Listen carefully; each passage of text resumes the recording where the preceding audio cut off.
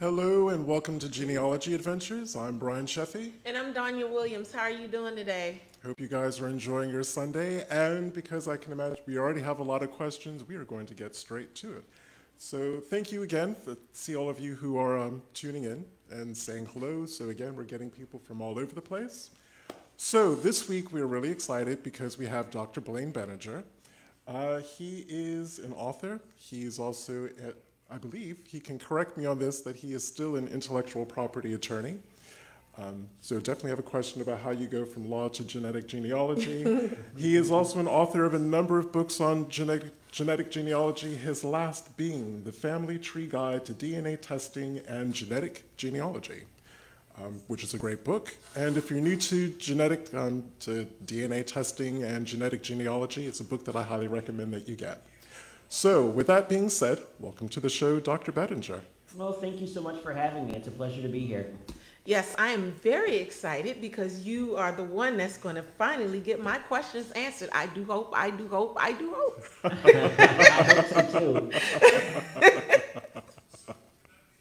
So for the first softball question, how did you, considering your law background, how did you get involved in, what was your interest in genealogy and genetic genealogy particularly? You know, actually, my interest in genealogy and DNA predates my legal career. So I started genealogy in middle school, a typical take the tree home and fill out assignment. And, I joke that I'm still trying to complete that assignment many years later. But then in about 2003, I was in grad school. I was working on my PhD in biochemistry and molecular biology, and I was focusing on genetics. And I saw an online ad for a DNA test for genealogy. And so at that time, 2003, it combined two of the things I love the most, genetics and genealogy. I took that test and I got hooked. I started my blog, The Genetic Genealogist, in 2007, and the rest is history. I started lecturing, and then I started writing, and here I am today. So it's then in 2006, actually, a few years after that DNA test, I decided to go from grad school, finished up my PhD, and then went into law school to do intellectual property, then went to law school and started a career as an intellectual property attorney, which I continue to do to this day. Excellent. And we will post a link to Blaine's blog at the end of the show. Just to put that out there because I know we're going to get questions on that one. And did you want to read the first question that we had?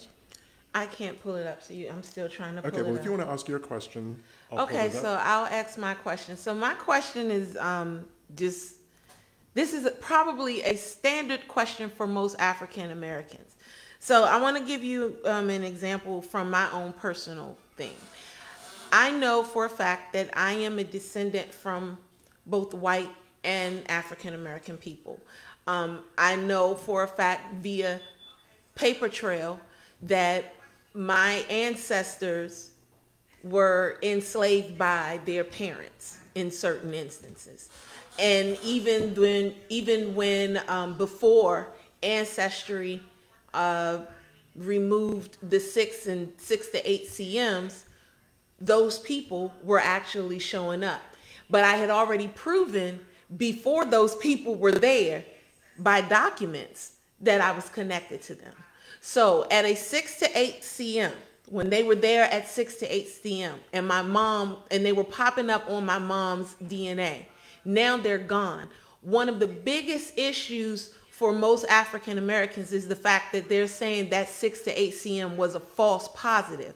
But I have proof that these people are connected to my family. How do you make the difference? How do you say that they're not when they actually are? Right. So I'll just note that technically Ancestry didn't say they are false matches. They said they could be.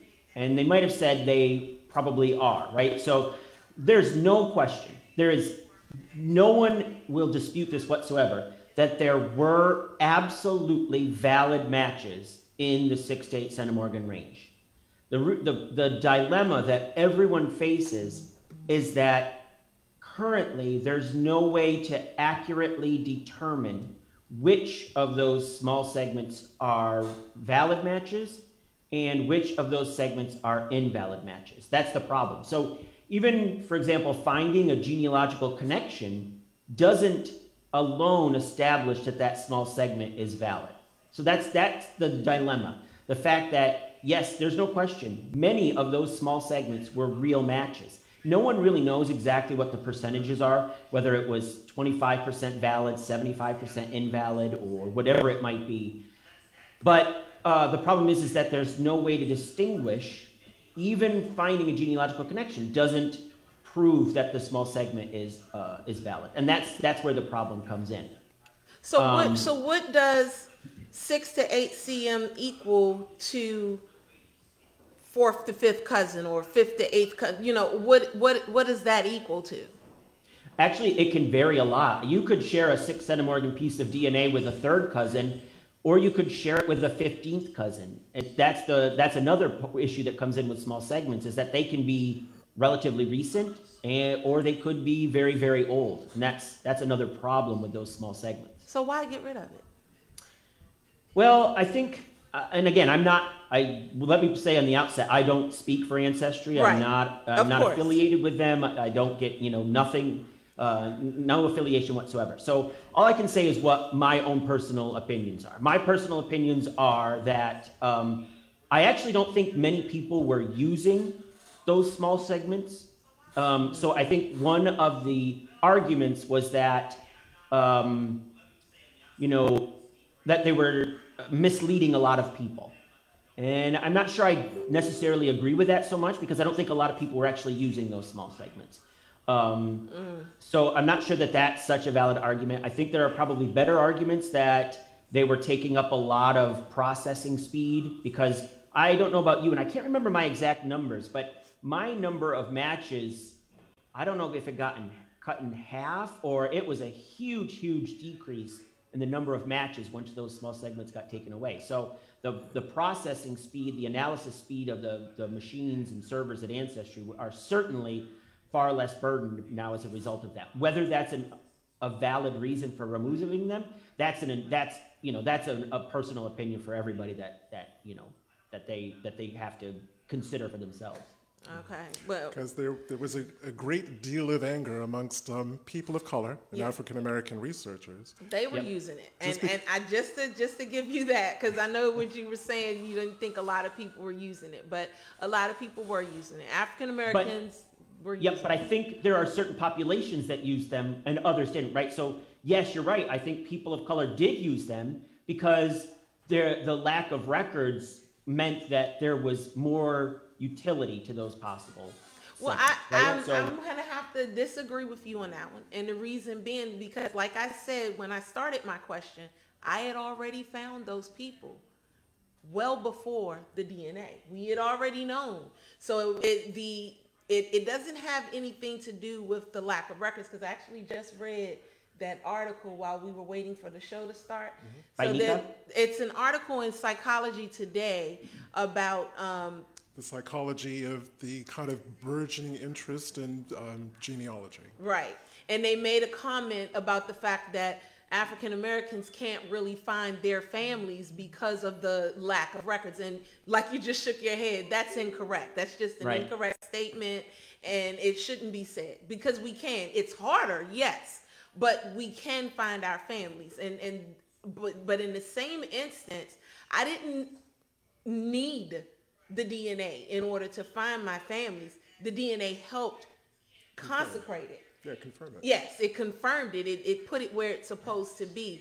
So, I mean, I think that's one of the reasons, and that was one of the main reasons why I wanted you on the show, so that you could help me understand better, because Brian and a couple of others always tell me, Danya, you really do understand the DNA. But let me tell you, Blaine, I hate DNA with everything in me. But I get it. Okay, I'll suck it up and say that I get it. But I hate it with the white hot intensity of 1,000 suns.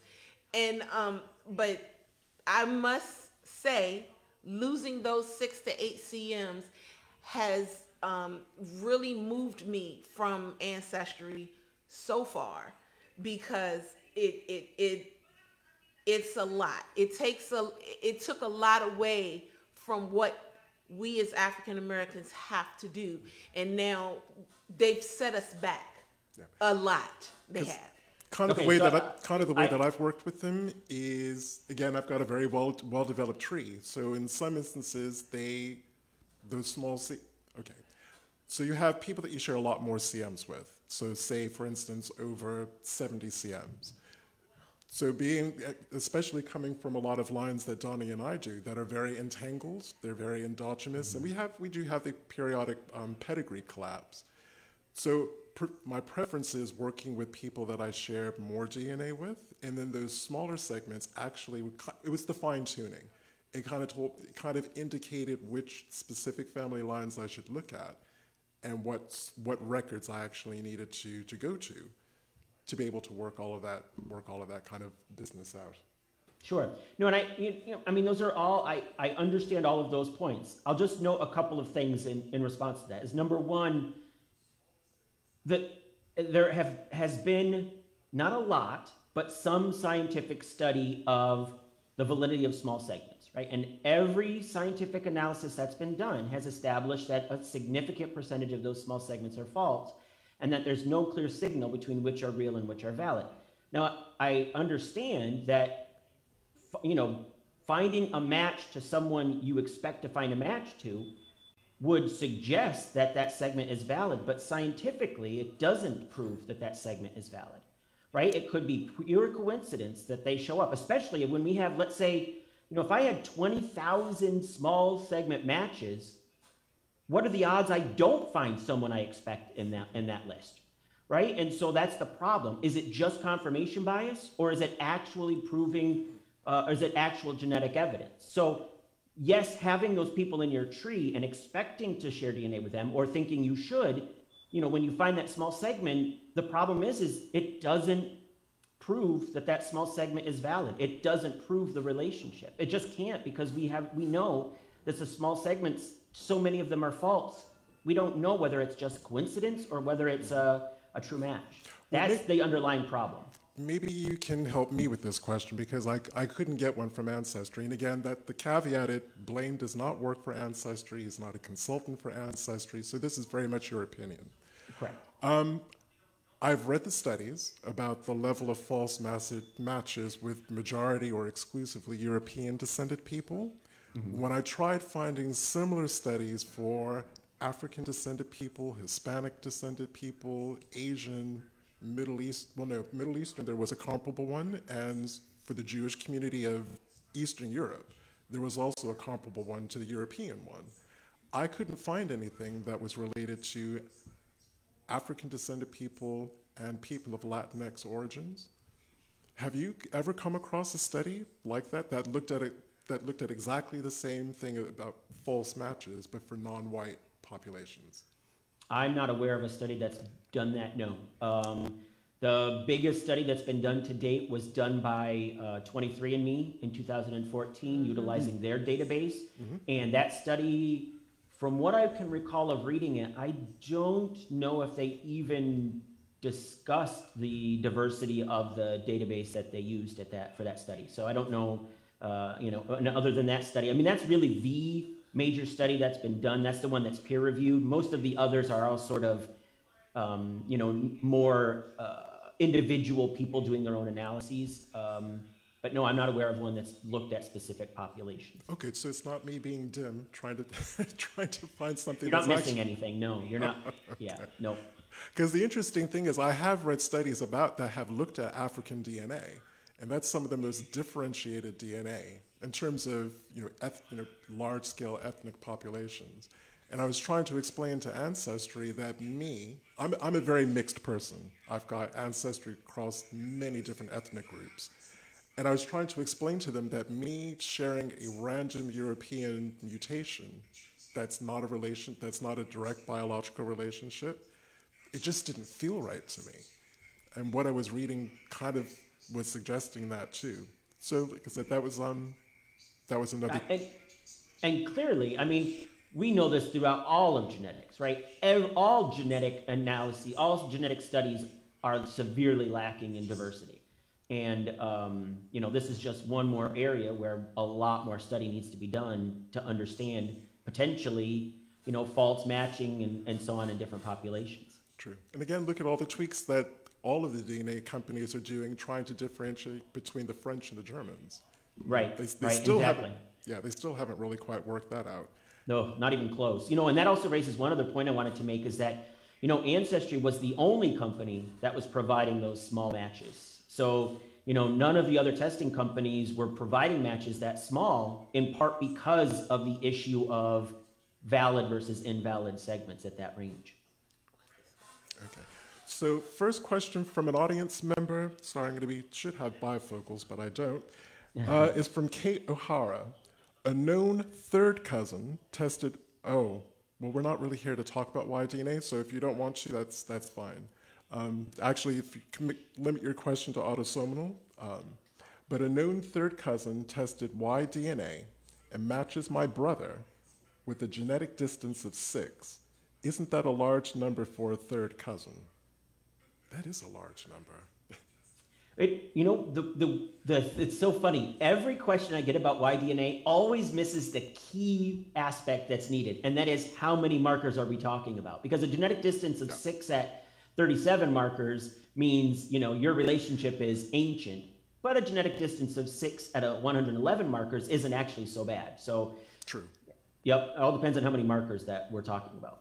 So yes, sorry, Kate, that we can give you a more fuller answer on that one. From Diane Doyle. My husband's mother was adopted. I've checked his DNA matches identifying chromosomes of each. How do I now identify the different family lines to find the DNA matches that relate to his mother's birth father? Ancestry and 23andMe show different information in terms of percentages versus CMs.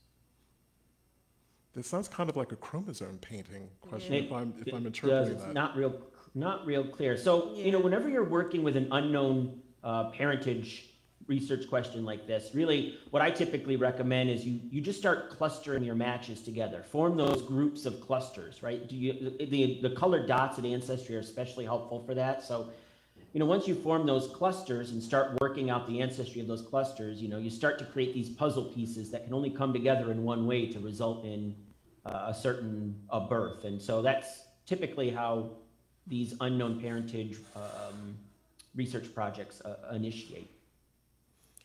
Okay, did you have another question? Have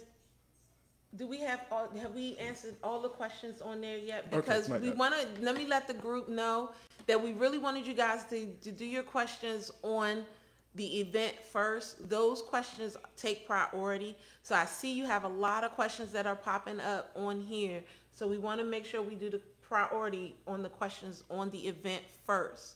And then we will come to the actual comments and go on your questions there. Brian, I'm still having trouble. I had to restart, so you're going to have to read them. Here's another Y-DNA one. This is a really good question from Louise Maxfield. Can you please talk about working with matches when you have no first cousin or second cousin matches?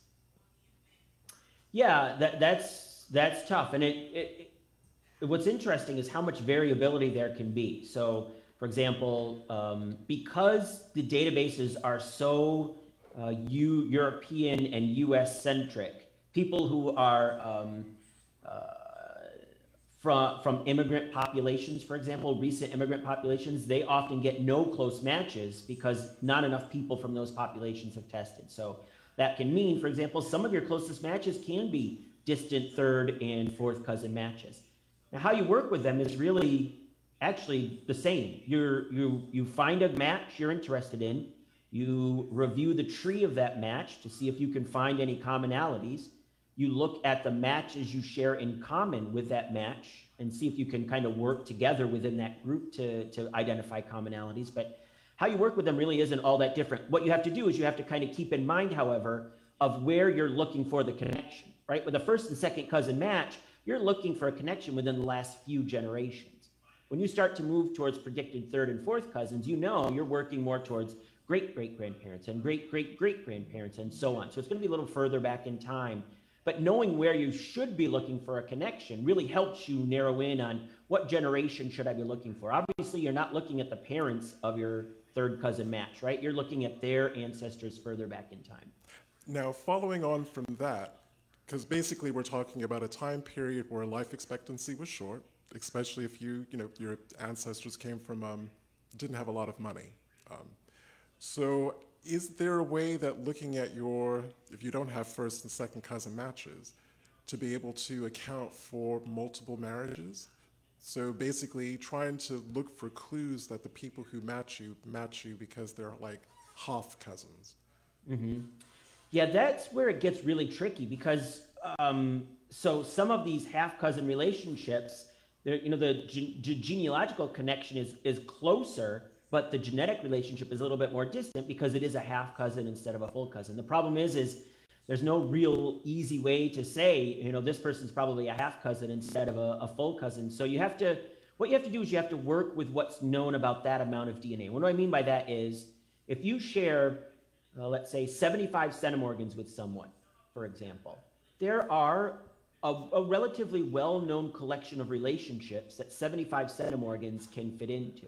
And so that should be about what your consideration is. The problem is the smaller that amount gets, the more relationships you have to consider. So once you start getting towards 20 centimorgans, the number of relationships you have to consider is just enormous. So yeah, that's why it's better to work with closer matches. But again, some of us don't have very close matches. So pick the closest that you do have and definitely work with those first. Okay. I'm going to summarize Karen Palmer's question down to something more simple. So basically she's saying on her maternal side of the family, they lived in a very rural part of Alabama for multiple generations. And it sounds like it was a community that there were a lot of intermarriages between the few families that lived there. She's asking for advice about using color coding on Ancestry to be able to account for that. Is there like a tip or a trick that you can suggest? Not really. So when it comes to things like endogamy and pedigree collapse and intermarriage like this, it's always going to be challenging. However, one of the kind of guidelines that's being developed within the genealogical community is to focus on the largest segments within those populations. So for example, if you know you're related to a group of people that are from that same area and you have with them that problem of pedigree collapse and this intermarriage, by looking at the people that you share the largest segment with, those are more likely to be from the more recent relationship that you've identified. So if you're related to someone and you're their second cousin, but you're also their fifth cousin and their third cousin once removed, right? The longest segments are more likely to be from the more recent relationship. And so that may help you identify people within that grouping that are more recently related than those that are more distantly related. Okay. My advice on that one, and Donnie, you can chime in, because Donnie and I have this all over our ancestry, going all the way back to Virginia. Part of what helps us in determining that is really understanding all of the families that lived in a small community. I'm thinking particularly my father's ancestry in Southwest Virginia, in a place called With County, Virginia. There's a lot of interconnection between those families, and by building the tree out, documenting all the intermarriages, and really getting a sense of who is marrying whom and all of that kind of a mess, helped me enormously in terms of tackling something like that. I think we can't emphasize enough how important the genealogy really is, right? This DNA stuff is great, but if you don't have a solid genealogical foundation, the DNA is going to kind of flounder, right? It's kind of flopping around out there because it doesn't have anything to attach to. You have to have that skeleton of the genealogical research in order to really have something to stick that DNA to. And even something like once you're looking at a community like that, understanding even something as simple as naming conventions, it can be a real help. So for instance, if I'm looking at a family in Southwest Virginia and I'm seeing the name Theophilus, there's two families I know I immediately have to go and look at because that was such a popular name down those two families. So again, hopefully that's a little tip or a hint that can help you on that one. Got another question. This is kind of a Y-DNA related one, but not necessarily. Someone's trying to find their husband's 3 times great-grandfather on his male line. So it goes her husband, his father, grandfather. but they don't know who this 3 times great-grandfather is. Is there a way that you can suggest in terms of looking at DNA that can help this person potentially identify who the 3 times, what is it that they should be looking at? Yeah, so I think I would take, in this particular question, I would take a 2-prong approach. I think I would definitely recommend Y-DNA, as you said, because that, although it's sort of a fishing expedition, you might catch a fish, right? So if that person, the direct patrilineal descendant, the Y-DNA descendant of that person takes a Y-DNA test, it may point right towards a potential biological surname. And I can't tell you how many times people have done this test and they get a potential surname. They look at the census record and guess who's next door, right? Someone with that surname. So that happens a lot. It also happens, however, that they get the results back and there's not a single match whatsoever. So that one's kind of a gamble. But as far as, I would also take an autosomal DNA approach. I would test multiple different descendants of that 3rd great-grandfather, or perhaps they might have to stick with descendants of the 2nd great-grandfather, depending on what the family structure was, and then look for the shared matches amongst those descendants, because that's going to point towards the family lines that are through that 3rd great-grandfather. I have a question for myself. What is your take on endogamy and the effect of DNA when it comes to endogamy? So, for example, our family, we know for a fact that endogamy played a huge role in our research. We have several family members where, like for example, for me, I have my great-grandmother's sister married her first cousin. So in marrying her first cousin, we also know that both of his parents are related to both my grandmother and my grandfather. So that's just blood going everywhere. That's blood family members going everywhere. How do you tell, how can DNA help, I guess, tell the difference, or can it help you tell the difference? And does it make one person become a closer match than they should be to someone? That's exactly, sorry. I was just going to say, as an example, Donnie and I are technically 4th cousins, but because we share so many common sets of ancestors, that 4th cousin shouldn't share. Or even worse, Sheila and my mom, 2nd, 3rd, 4th cousin. Yeah, God rest her soul, but she just hadn't answered me. So yeah, we had one person who's passed on. Her name was Sheila Hightower Allen. You might have known her. Mm-hmm. You didn't know my Sheila. So she was my mother's 2nd, 3rd, and 4th cousin. On family tree DNA, she popped up as a 2nd cousin. On Ancestry, she popped up as a 4th cousin. On GEDmatch, she popped up as a 3rd cousin, I think, and on the other site was on 23andMe, she popped up as a 3rd cousin. So long story short, we share more DNA than 4th cousins. Yeah, we just share constant, and that's Edgefield as a whole. So how do you answer that? Yeah, you're absolutely right. That's the effect of those multiple shared lines, is it inflates the amount of DNA that you would otherwise expect for that relationship. So it's sort of a twofold approach, right? Let's take the approach of, there are multiple relationships. Then in that case, having that genealogical information is very helpful. And when you get the results back and you share a DNA at a higher level than you would expect, it fits in with the narrative very well, right? Because you knew there were multiple relationships. That's sort of the easy approach. The difficult approach is where you don't know that there were multiple relationships, and you get this result back and it says, hey, you two are predicted to be 2nd cousins. And you look at the trees and that doesn't make any sense whatsoever because you don't share great grandparents. But then what you should do is, when you have that kind of instance, consider the effect of pedigree collapse and endogamy, and consider, you know what, maybe we're not 2nd cousins. Maybe we're 3rd cousins and 4th cousins and 5th cousins, and that explains why we share so much DNA. So it's actually pushing the DNA, the result back as opposed to pushing it forward. It may not be 2nd cousin, it actually be further back because of, okay, I never thought of it like that. That is my Quaker ancestry all day, every day. Yep, my French Canadian too, yep. So I had one person who asked the question, they actually said, what is GEDmatch? how do you use it? You know, and what are the benefits from it? That was kind of a whole wraparound of it. And Yeah. that's actually a great question. Because again, I hate DNA, just in case I didn't say that. I think you mentioned it. GEDmatch is so just to be clarified, GEDmatch is a third-party tool. So it's not a DNA testing company. It's a website that allows you to upload your raw data, your DNA testing results from a testing company into that database. And there's something like, I don't remember the exact number, something like almost 1.5 million profiles in that database, something like that. And so some of the benefits of GEDmatch is that if you have it tested everywhere, then you might find matches from the testing companies where you haven't tested. So let's say I've tested only at 23andMe.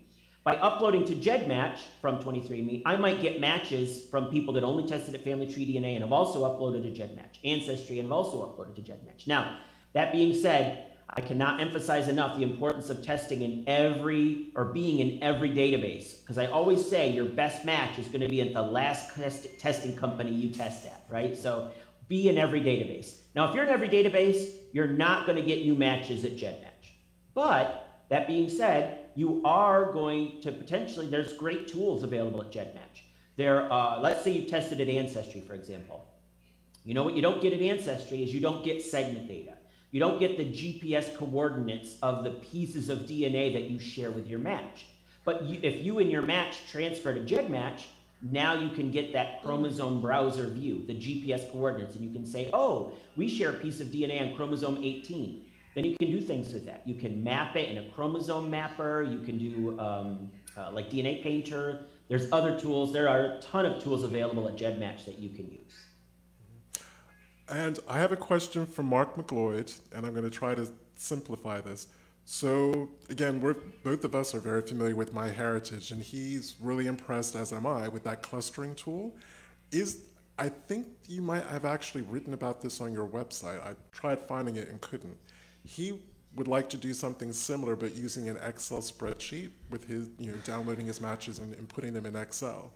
Is there a way that you can kind of replicate not exactly the clustering outcome, but get the same information that you would if you had done that? Well, the problem is that you need to get the shared match information, and that's what can be difficult to get. So the clustering downloads, it has access to the names of all of your matches and so on, but most of them have difficulty getting that extra piece, which is who shares DNA with who, right? Who forms these groupings? And so it has to be able to get that extra information to do that. And at MyHeritage, for example, I don't believe there's a spreadsheet you can download that has that sort of shared match information, meaning, I share DNA with John Doe, and the two of us also share DNA with Guillermo, and so we form this cluster, right? And so that's the extra piece of information we would need for you to be able to replicate that yourself. Okay. And from Jean Bai, okay, this is an Ancestry through lines. I'm going to read the question. If you don't mind, I'm going to jump in first. Ancestry through line shows a fourth 2 times great grandmother with 1 DNA match and 126 to 3,431 CMs. I think that might be a typo because that's a huge spread. I want to know if this is in fact myth. Oh, my 4th great grandmother, as I don't have any way to verify. First of all, Jean, as much as I love some of Ancestry's tools, through lines is, if you're familiar with the kind of We're Related app, is just the We're Related app. That is not coming from DNA. They're being generated from other people's trees. So you basically kind of have to go in and again do the legwork, the paper trail work to make sure that what's being hinted at or displayed in the through line is actually correct. I'm just going to say for myself, and Donna can speak for herself, I don't mess with through lines. Not at all. Most of them, for me, are wrong. They're kind of right. They're near enough correct that I can work out where the mistakes in other people's trees are, but do not take them as read. Do not take that as proof. Through lines is not genealogicals. It does not meet the genealogical standard of proof in any way, shape, or form.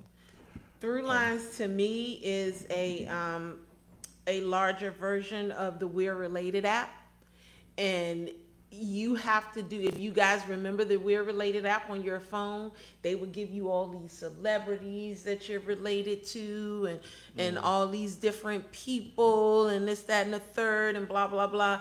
Each one of them you had to research. They were just giving you stuff because they were going by what you had on your tree, not by DNA. That's my thing, and I'm sticking to it. Can I just interject one way that I have found through lines to be very useful? And I agreed, I don't use them because I'm looking at, other forms of matching. I'm working with individual matches rather than the clustering that, the groupings of through lines that Ancestry creates. However, I find that the through lines are good for finding Y-DNA and mitochondrial DNA test takers. So for example, I have kind of a mitochondrial DNA mystery I'm working on. And so I went to the direct matrilineal ancestor through line. So my mother's mother's mother's mother's mother through line. And I looked at the lines that it identified of descent. And I found one that was a daughter of a daughter of a daughter of a daughter. And so I contacted that person and I said, would you be willing to take a mitochondrial DNA test? Because we should share mitochondrial DNA based on the genealogy. And she said, yes, I'd be happy to do that, but would you rather test my 95-year-old mother? God and I bless. Said, yes, I sure would. So I do find them useful for finding the potential mitochondrial and Y-DNA test takers. Of course, as you say, you have to confirm the genealogy, but I find that to be a really good use. Well, I mean, she's 95, so definitely. But right? I mean, you don't think that? I mean, I don't know. I mean, from my work with the through lines and then paying attention to both the through lines and then the We're Related app, it doesn't seem like it actually. It looks like it's looking at the tree. So, for example, I know who my grandmother is. I know who she is for a fact. And I had somebody whose tree connected through lines on the tree, but the tree was saying that my grandmother was someone else. And I'm like, that's not my grandmother. And you're going by what? And then when you try to tell them, no, that's not my grandmother's mother. I know who my grandmother's mother is.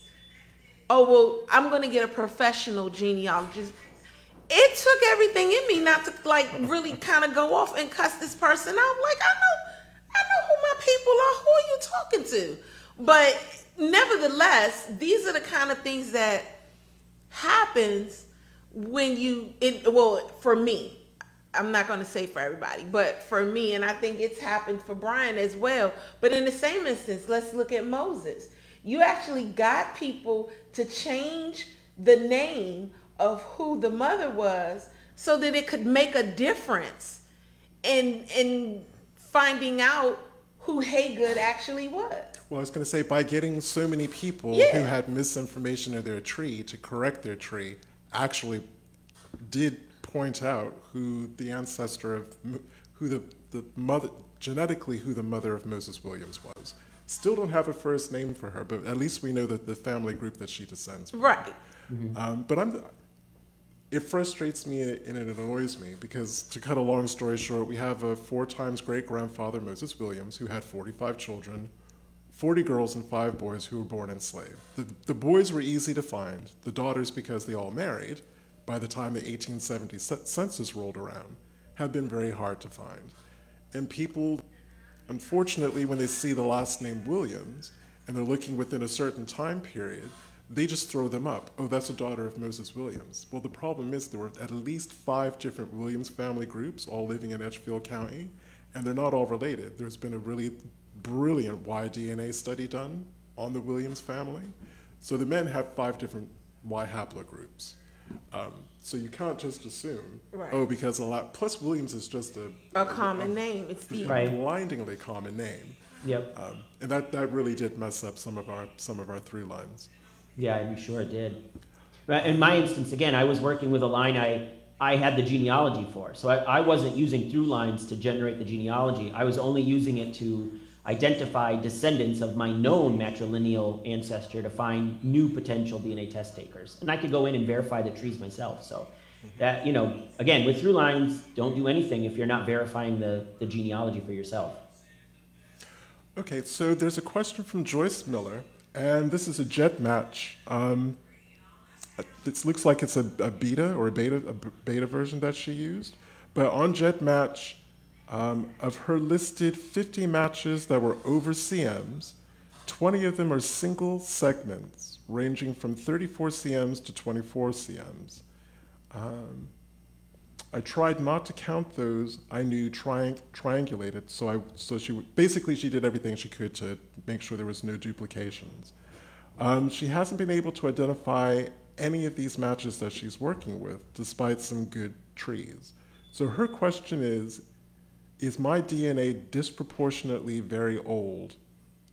My background is entirely in the UK. So I think what she's trying to ask is, because she's not making any headway with it, and she's dealing with 34 CMs to 24 CMs, is that going back too far for her to be able to figure out how she's related to this group of people?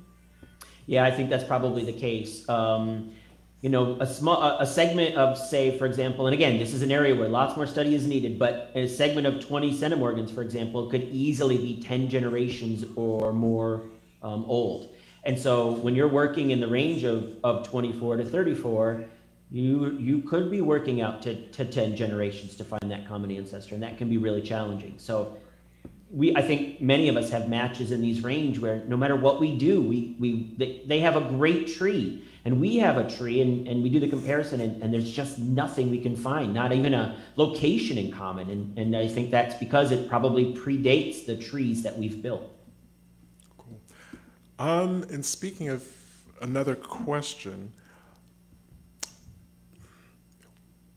would you say it's important to understand kind of movements of people within specific points in time? So for instance, using, I don't know, how familiar are you with colonial Virginia? Vaguely. Vaguely. I guess what colonial place are you really familiar with?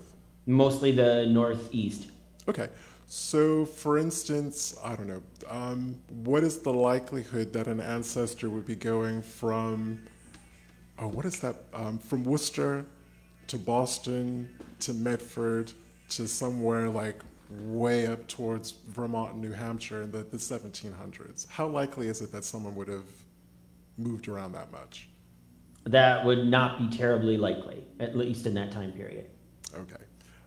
That was kind of summing up a very long, very, very detailed kind of question. So, you know, again, in terms of hopefully the message that's coming through from Danya, from myself, and from Blaine is DNA, while it can answer a lot of questions, it's one tool in a toolbox. And like any set of tools in a toolbox, you have to use more than one to get the job done.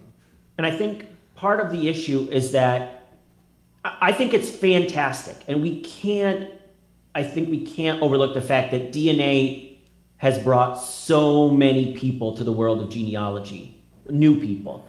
And I think that is amazing, right? Because it's a fantastic thing. Every new person we get in the genealogical community is one more potential collaborator that will have a record or a piece of information that can help us out.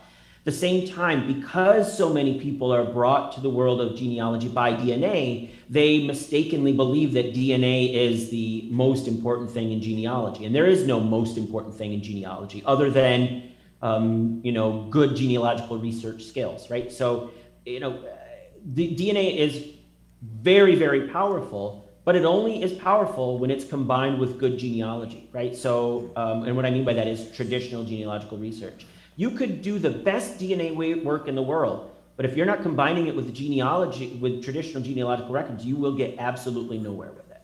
Okay. I have a working with ethnicity and DNA question. I'm going to use my own family as an example. So growing up in my family, and my mom's family here in DC, we were given a family story that her father's father was an Irishman. So I was the first one in my family to do a DNA test, and I'm expecting to see a big wedge of Irish. Well, I have Irish, but it's nowhere near what a great-grandfather should have been. Where that should have been sitting was Ashkenazi Jewish, which threw me for a loop. But I knew immediately who it related to because I had nailed down that generational level for everyone else except for my grandfather. I always felt there was a question mark. So at least because that was so relatively recent, I was able to go through all of my Jewish DNA matches and work out who that missing great grandfather actually was. How reliable would you say working with ethnicity in terms of DNA results can be? I ask that because I think these companies are still nailing the ethnicity part down. There's still a lot more work that needs to be done. There's a lot more populations that need to be tested. Even the data sets that they have can be further expanded. But just generally speaking, like that example that I gave you, is that something that you can work with to make discoveries? I think unfortunately the answer I have to give is it depends. I think you gave a great example of where it does work.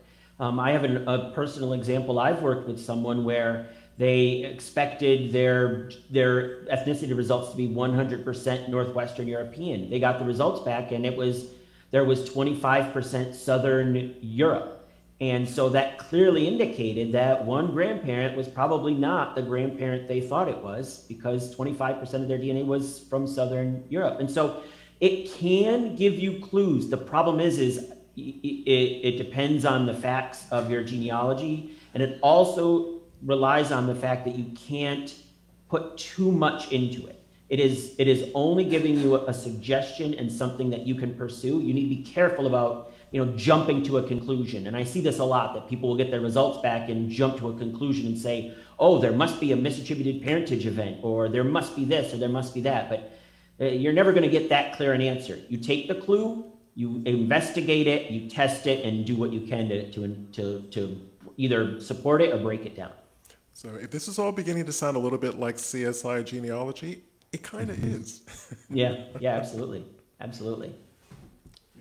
One person asked the question, but I don't think you can answer this one because it may have something to do with ancestry, but you can, if it does, then let me know.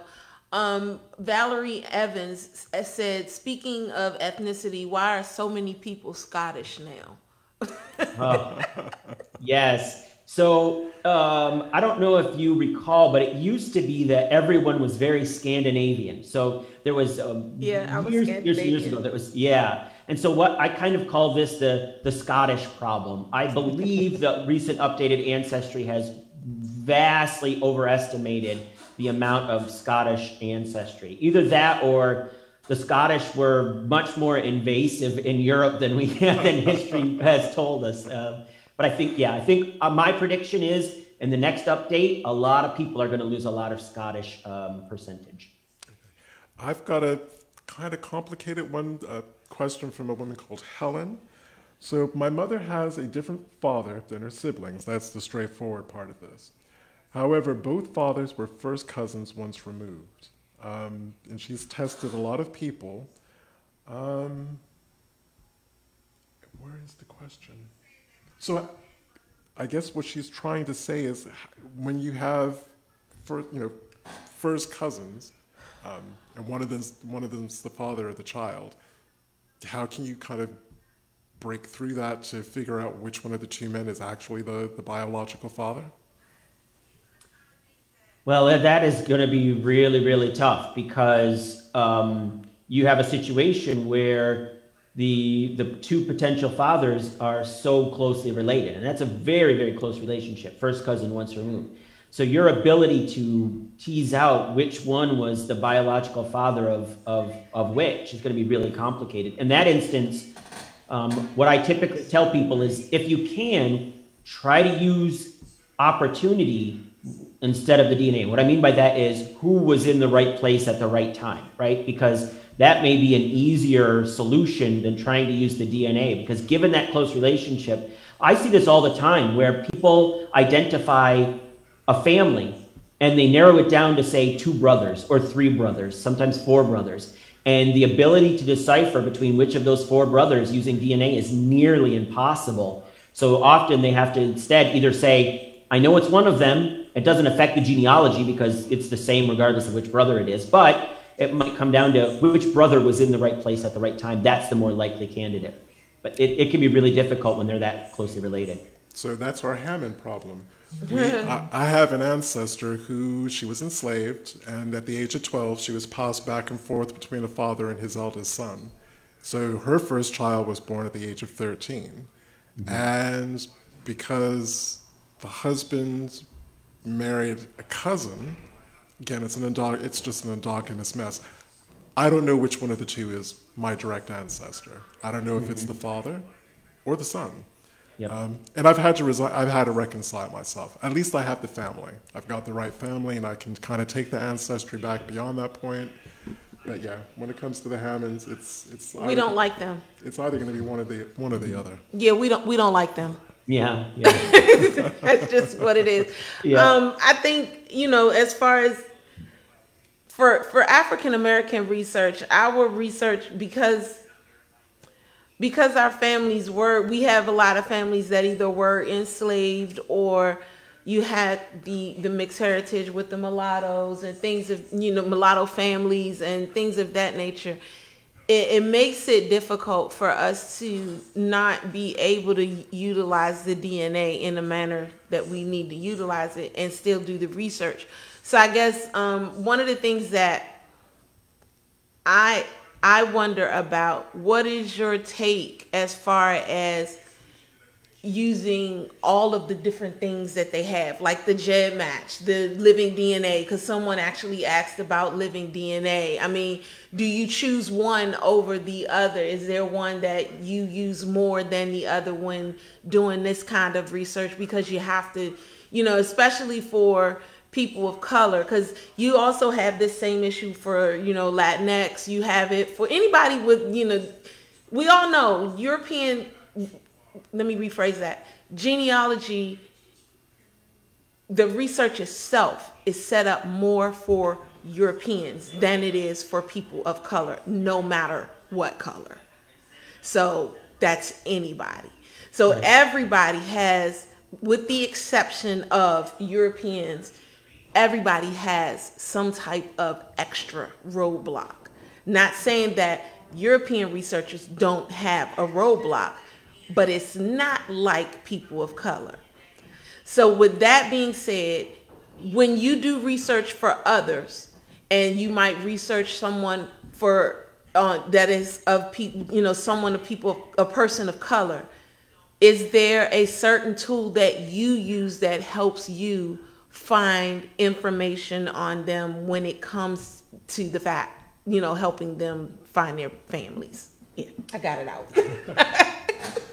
Yeah, no, that's a great question. And again, I think probably my number one recommendation is, especially if this is going to be a long-term project, it's always hard because if you're being paid to do client work, which I actually don't do, you have a much tighter time frame and you can't work to the kind of depth you really need to. But if this is your own project and you're working on it, one of my absolute biggest recommendations is be in every single database, because you never know where that one match that can really help you with that brick wall will come from. Maybe that person tested at 23andMe and not at Ancestry. And if you're only at Ancestry, you'll never find that person at 23andMe that's going to help you out. So, the more you test at more of these places, the more of your own family members you test, right? Because when you add your own family members to the database, you're increasing the amount of DNA of your ancestors in that database. So the more of your ancestors' DNA you have in a database, the more databases you're in, the more you're catching matches through those people, and the more you're going to get, I don't want to say lucky, but the more you're going, because it's not luck. You're taking a focused research approach by putting as much DNA of ancestors as possible in as many databases as possible, and that's going to maximize your chance of getting the matches you need to break through a brick wall. That's number one. Number two is, again, and I think we've really harped on this quite a bit, is that DNA is one little aspect. It cannot be the focus of all of your research because you'll never get anywhere. You need to be focusing as much as you can on the genealogical research in addition to doing the DNA. Okay, and I've got a two-parter in Afiba, if I can be really cheeky and ask for an extra 90 seconds on this one. Thank you. Sorry, that's our producer. We're trying very hard not to go over time. So the first part of my question is it possible or conceivable for someone that shares 20 CMs with an individual for that to be a false match? If it's a 20 centimorgan piece of DNA, I don't think it's likely at all that can be a false match. Okay, so the question is, I have a 20 CM match who did not match a known maternal match at that location, I guess a geographical location, nor a known paternal match at the same site, I'm assuming DNA testing site, all with the same DNA database. Now this individual is believing that that's a false match, but as soon as I saw 20 CMs, I'm like, no. I mean, maybe if it really is a woman who's involved in this on the maternal side, maybe she went somewhere else to have a child and that was that. I mean, I can't explain what's going on there, but my advice would be to relook at that match because 20 CM seems an awful lot. That's a lot. Yeah, that's not a false match. I hate DNA, and I know that's a lot. Yeah. I hate DNA. But there is one more quick question that I wanted to ask you, and that question is, when doing your DNA research, it just left me, oh my God. I hate when that happens. Oh, I know. Yep. Oh, well, while you're thinking of that, I just want to give a shout out to everyone who posted their questions. All of them are really good. There's some standout questions in here. I felt kind of sorry for you a little bit, Blaine, for some of them, because it was kind of throwing you in the lion's den, because there were some very, very specific, detailed questions. Oh, yes, yeah. And I get those a lot. Yeah. I think you did a brilliant job in terms of fielding those. Oh, thank you. While Dying is still thinking, I just want to give a shout out for our show next week, next Sunday at 4 p.m. Eastern Standard Time. We will be speaking with Daniel Horowitz, talking about what's new at MyHeritage, because they have some pretty cool new tools. Yeah, Daniel is the DNA, the head genealogy expert at MyHeritage. So we will be speaking with him. And Blaine, I'm gonna have to hit you up on the side with that question. Okay. I literally cannot think of it. So for next week's show, like this week's show, there is a discussion area in the actual event listing. Please post your questions for Daniel like you did for this week. And again, there was some very, very excellent questions. Blaine, thank you for so generously sharing your time with us this Sunday. Yes. So thank you for having me. I had a great time and I really appreciate it. I appreciate you being here as well. You know, the conversation that you and I had, the opposition. I love the opposition. Like I said, we really, really needed that. And it was good. I hope you really enjoyed it because it was I really necessary. did. And I really appreciate I think we had a great conversation and Yes. I'm glad we could have it.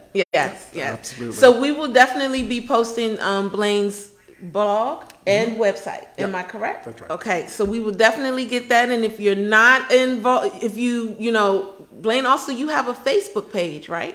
That's right. Genetic Genealogy Tips and Techniques has about more than 70,000 people. And so it's a very, very collaborative and helpful group. Yes, so you guys follow it, make sure you see it. And I just want to give a shout out to the people, to our fans. Yes. You guys showed up and you showed out. So I am very, very appreciative. Blaine, just to let you know, we have people all the way from Australia watching this particular show. So thank you for everybody who just came out and showed up and showed out. And we just love it. And we can't wait to see you guys next week. And in the meantime, for people who are joining us for the first time, you can always catch us on demand right here on Facebook. We have a YouTube channel. You can get us on iTunes, SoundCloud, Pandora. You name it, we're everywhere. We're everywhere. Thank you all for sharing your Sunday with us. And until next week, we'll see you later. Thank you. Thanks, Blaine. Thanks, Blaine. You've been great.